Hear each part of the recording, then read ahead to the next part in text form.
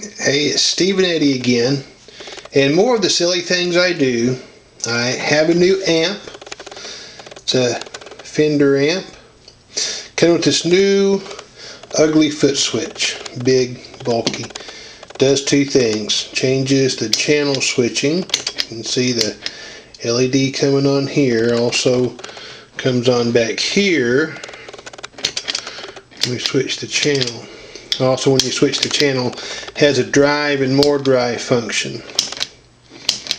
I don't like the more drive section. I don't think that it sounds very good. I don't think it's a tube. I think it's a solid state in there. So what do you do if you just want this and you're afraid you're going to hit this one too sometimes, because when you look at them, they're both red. I don't know how to. So here's what we do. You got to build a custom switch. Okay, which is what I did here.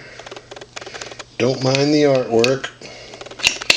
And when you plug it in, it's just a switch.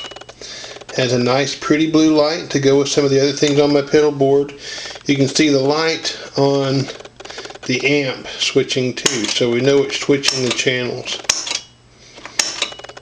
And the pretty blue light matches the pretty blue light on my modded Boss DS1 also. Isn't that pretty?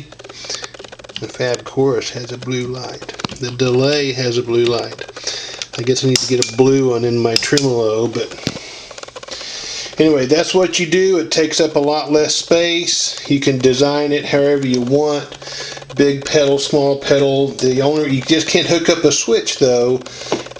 There are two diodes, and then to hook up an LED you've got to add your LED, and most likely you're going to have a resistor in there. This one was one of the super bright LEDs, and I have see how bright it is. I have made it about a third as bright as it was by putting a resistor in there. It was like a flashlight, very, very bright. But that's my story. That's how you can do just a simple amp channel switching. If you have that capability, you have a Fender Hot Rod Deluxe 3. That's how you do it.